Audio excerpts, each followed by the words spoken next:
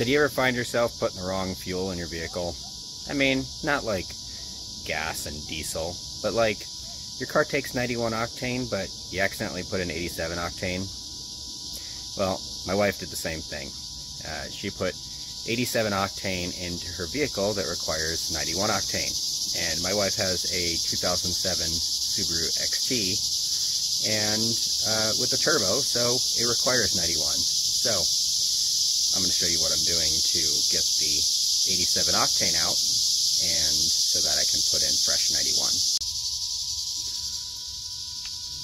So first things first, what I did was I disconnected the engine feed from the fuel rail here, and I did that using a 3/8 fuel line quick disconnect remover.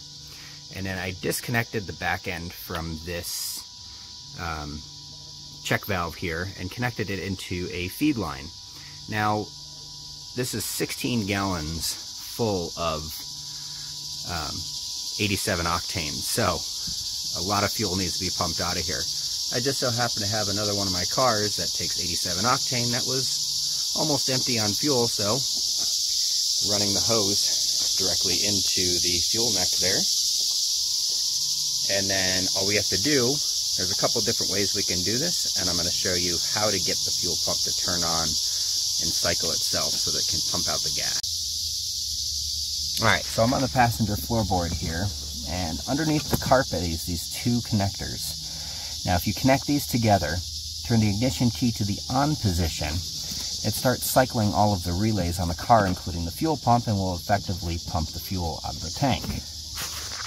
That's not the easiest way though, because I have a select monitor, and select monitor is cycling the fuel pump here until I hit the stop button. So it's going to take probably about 20 minutes to pump enough fuel out of the vehicle in order for me to put some fresh 91. So another thing I forgot to mention was that so that you don't run the car completely dry and burn up the fuel pump, you can actually monitor your fuel level resistance.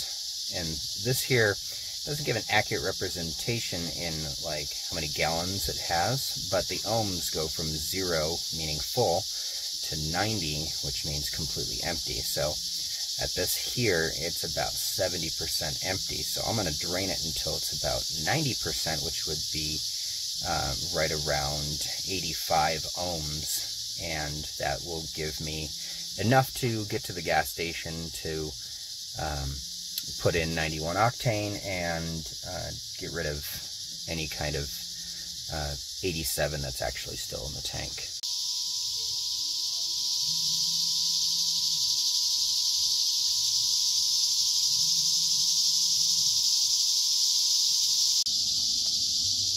Okay, so enough time has gone by, my fuel level is full. I'm going to go stop the fuel pump test.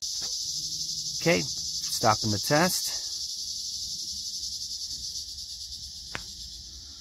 And now we're at 0 duty. I'm going to shut off the key here for the vehicle. I'm going to see how much fuel is left in it. Alright, so got a little over a quarter tank.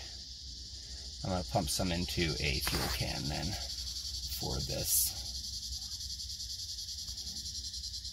so that we can get the rest. I want to get it as close to E as possible. Alright, so the last bit of this is going into this gas can here.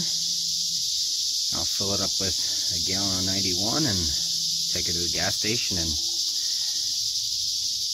hopefully all will be well. Put the car back together, and that's it.